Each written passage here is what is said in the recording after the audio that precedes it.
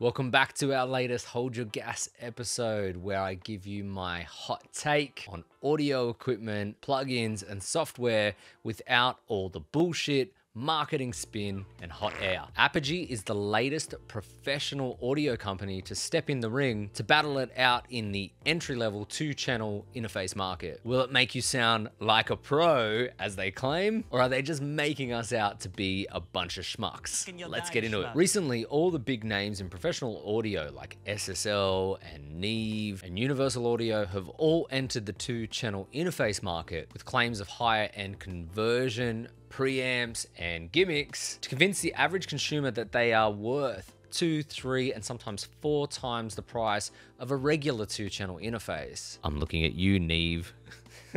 Well, next in line in this current trend are Apogee. What are they calling it? The Boom?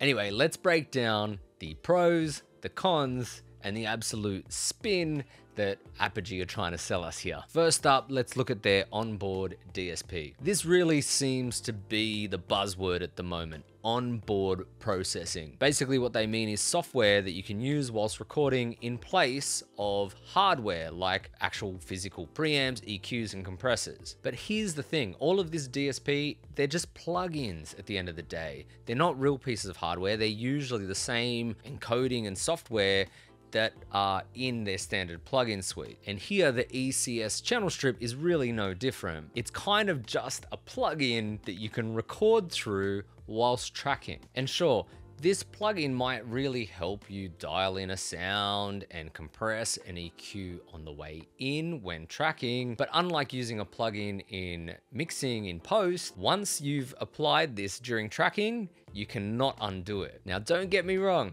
I am all for using certain processing while recording, but with a caveat, I will only do this with real outboard EQs and compressors and preamps, not plugins.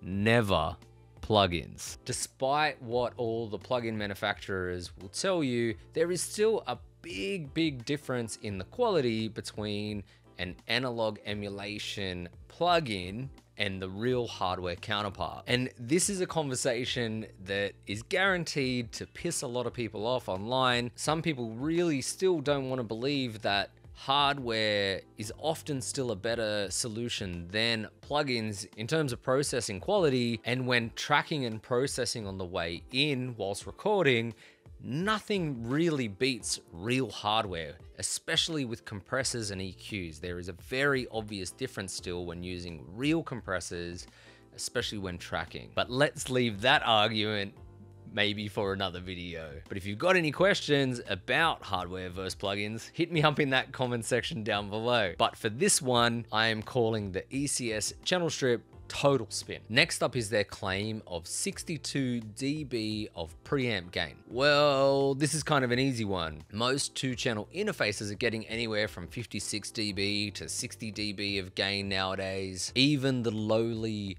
Focusrite 2i2. And if you know Julian Kraus, he's an awesome YouTuber, and he actually did a video on preamp gain a little while ago, and I'll put a link down to that video below. And basically in this video, he was showing that not all preamp gain is equal, especially on these kind of 2-channel interfaces. So a dB or 2 here or there really isn't that big a difference in terms of headroom and clarity necessarily. And on top of that, what you should know is that if you're using a condenser microphone rather than a dynamic microphone like this, you're not going to need 62 dB of gain on a preamp. You really don't, because those microphones have a higher output. You really only need high levels of preamp gain if you're using something like the SM7B or other dynamic microphones, or miking up quiet sound sources like acoustic guitar, or maybe when you're using ribbon microphones, they generally need more preamp gain. But if you're using predominantly condenser microphones, you are not going to need 62 dB of gain on any preamp. So I'm going to call that one total spin as well. Now, the last bit of clever marketing that I have to mention here is the use of this interface and its integration with the iPad. And to me, This was probably the weirdest thing about how they've marketed this device, because their whole tagline on this is that it's for pros. It's a pro device. It's a pro level 2-channel interface. Now, I don't know any pro that is recording music with an iPad. And to be honest, like, this could be a great feature for some users, but if this is a pro device, why would you be then integrating it with a lower level or entry level other device like an iPad? It's just a bit weird and contradictory to their whole sales pitch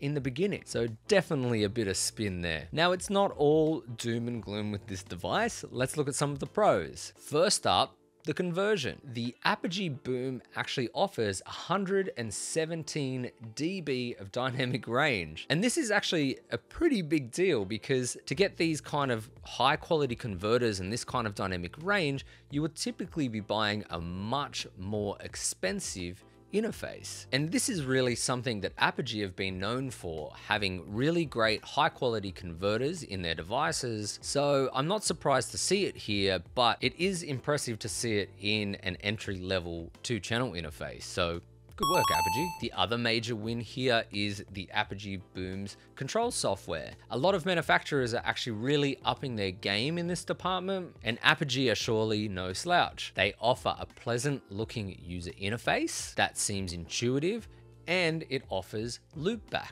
And really, I think that all interfaces nowadays should have mix control software that offers this loopback functionality, because it is crucial for getting audio from the interface into things like live streams or conference calls or anything like that. So loopback functionality is really crucially important moving forward into the future and the way that we use this technology. So it's great to see companies putting that feature in their interfaces, and Apogee, great job. Lastly, it's not all positives with this interface either. First up is the price. On their website, it says that the BOOM is selling for $299. Now, admittedly, that's actually a really great price for the quality of the converters that they are offering here. But, and this is a big but, there are some real shortcomings with this device. On top of that, if you're like me from Australia, this device is actually retailing here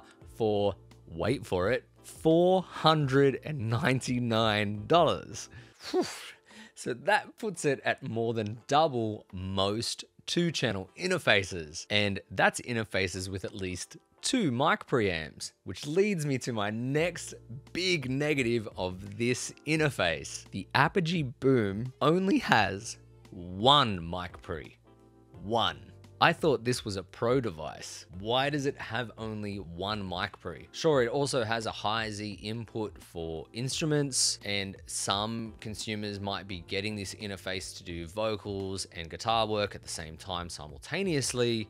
However, a true pro device, even just a 2-channel device, but a pro level 2-channel device should have 2 mic preamps. Because here's the thing, if you don't have 2 mic preamps, you can't do really any kind of multi-miking setup. And if you're new to audio, you might not know this, but on a lot of sources and a lot of occasions, we might use more than 1 microphone on any given sound source. So the Apogee BOOM can't do things like stereo mic techniques or any multi-mono recording. Say I wanted to add 2 different microphones on a guitar amp, something I do all the time.